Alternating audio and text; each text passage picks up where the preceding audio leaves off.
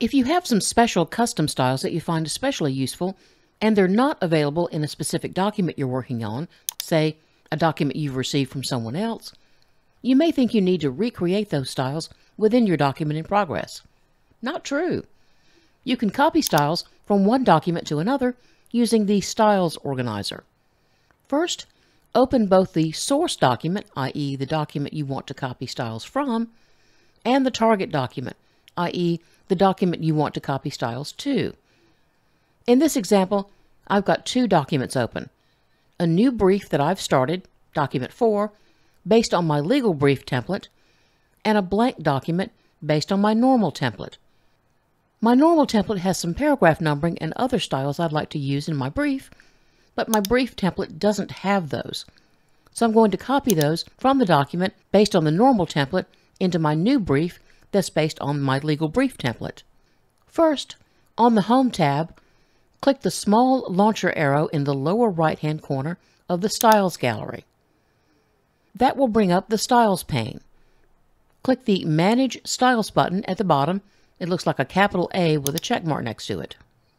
That will take you to the Manage Styles dialog box. Click the Import/Export button at the lower left. Now you'll be in the Styles Organizer. If you have your source and target documents open, you'll see the list of styles available in each on the left and right. If you have other documents open as well, you may need to use the drop-down under Styles Available In to get the right source and target documents in place.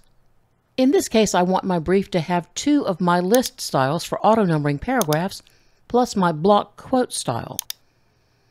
Copying the styles from the source to the target couldn't be easier. Just select the styles in the source documents list, then click Copy to copy them to the other document. By the way, it doesn't matter whether the source document is on the left or on the right. Once you select one or more styles in either document, the Copy button will change to indicate which way the copy operation will go. If any of the styles you've chosen in the source document have the same name as a style in the target document, Word will warn you and ask if you want to replace the target style with the source's style. Once you've finished copying the styles, you'll see them in the target document's style list, as illustrated here. If you're finished, click Close to close this dialog box and return to your document. After you return to your document, you may see one or more of your copied styles in the Styles gallery, depending on whether that style is set to show there.